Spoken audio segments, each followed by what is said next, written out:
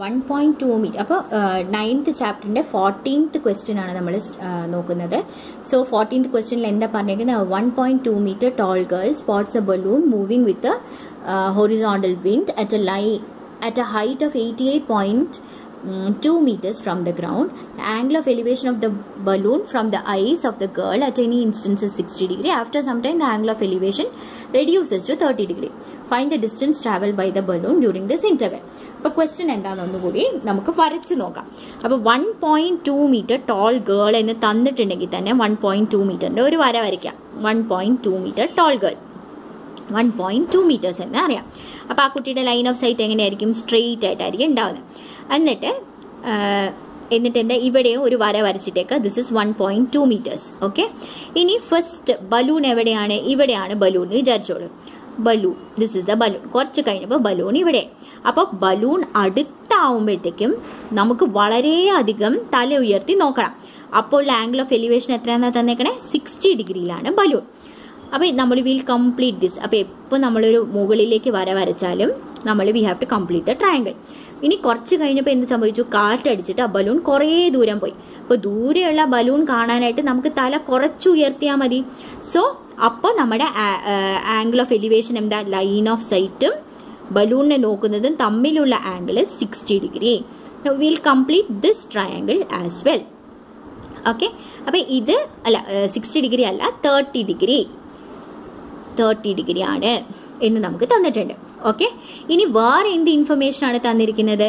ഈ ബലൂൺ ഏത് ഇൻസ്റ്റന്റിലും ഗ്രൗണ്ടും ബലൂണും തമ്മിലുള്ള ഹൈറ്റ് എന്ന് പറയുന്നത് എത്രയാണെന്ന് തന്നിരിക്കുന്നത്? 88.2. പക്ഷെ നമ്മുടെ ട്രയാങ്കിൾ നോക്കൂ. ട്രയാങ്കിൾ എന്ന് പറയുന്നത് ഇങ്ങനെയാണുള്ളത്. So we need this one. ഇത് കണ്ടുപിടിക്കണമെങ്കിൽ എന്താ? മുഴുവനായിട്ട് 88.2 ഈ 1.2 മൈനസ് ചെയ്യണം. അപ്പൊ ഇത്രയും ഭാഗം എത്രയാണ്? ഇത്രയും ഭാഗം എന്ന് പറയുന്നത് 88.2 മൈനസ് 1.2. 88.2 മൈനസ് 1.2. ഈ 0.2 0 ആയിട്ട് മാറും. 8 മൈനസ് 1 87 എന്ന് നമുക്ക് കിട്ടും.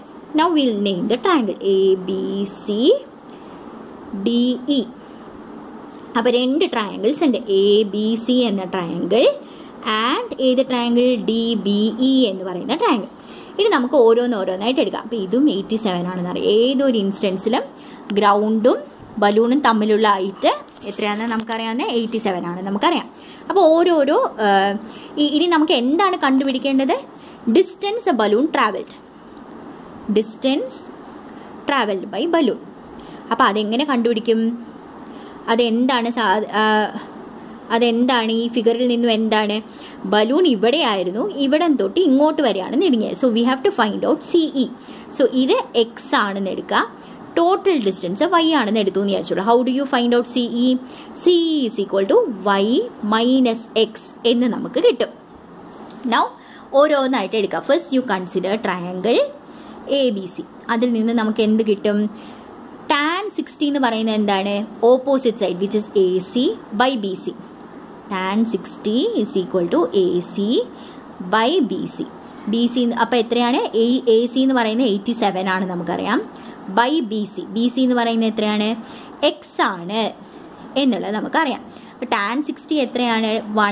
tan 60 is equal to √3 into X is equal to 87. കാരണം ഈ X മുകളിലേക്ക് പോകുമ്പോൾ √3 into X is equal to 87. Implies X is equal to എത്രയാണ്? 87 ബൈ √3. അതവിടെ ഫസ്റ്റ് ഇക്വേഷൻ ആയിട്ട് ഇരിക്കട്ടെ.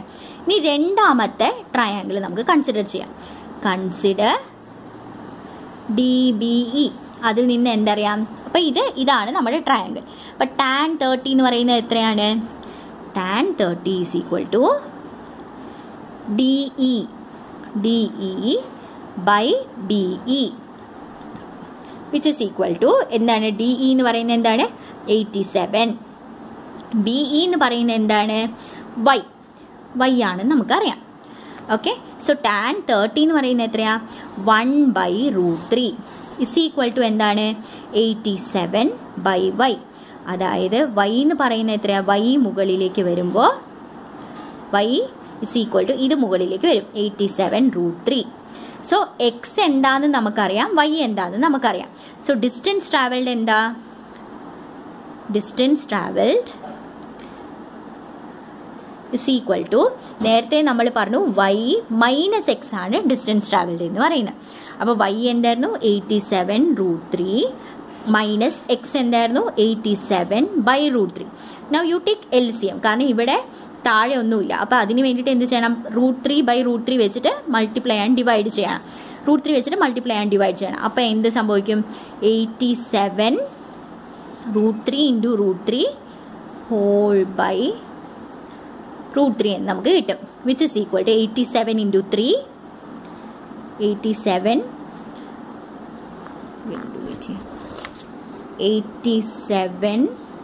√3 into √3 എന്ന് പറയുന്നത് 3 മൈനസ് 87/√3 എന്ന് കിട്ടും. അപ്പോൾ ഇപ്പോൾ 87 കോമൺ എടുത്താൽ എന്ത് സംഭവിക്കും 87 into 3 minus 1/√3. ഇതാണ് simple way to do which is 87 into 2/√3 which is 174/√3. So if you want to rationalize, into and divide by √3 which is 174√3/3. You can simplify this later.